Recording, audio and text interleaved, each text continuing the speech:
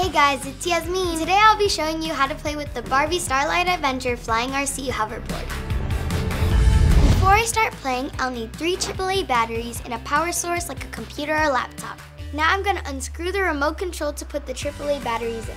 You may need a grown-up to help you, but once that's done, you can put in the AAA batteries. And now you're ready to charge the hoverboard and the remote controller. Make sure the USB cable is connected to the power source and also connected to the remote. Take out the power cable and then attach it to the bottom of the hoverboard. Make sure it's turned on charge mode and the hoverboard is off. After taking the hoverboard out of the box, you need to let it charge for 2 hours before flying. When the remote is done charging, it will turn from red to green, and then you can start disconnecting the cables. Now I'll show you how to pair the remote and the hoverboard. It's super easy. You want to make sure that the hoverboard is switched to on, and a green light will flash. And then when you get the remote, you hear the beeping noise, that means it's on. Now it's time to make Barbie and her hoverboard fly. I'll use this blue button to launch her. It's just like in the movie.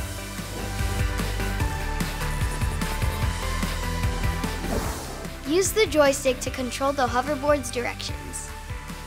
I can make her go up and down.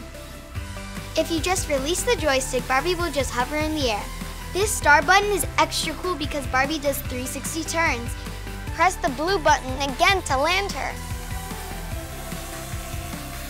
She's so cool, just like in the movie.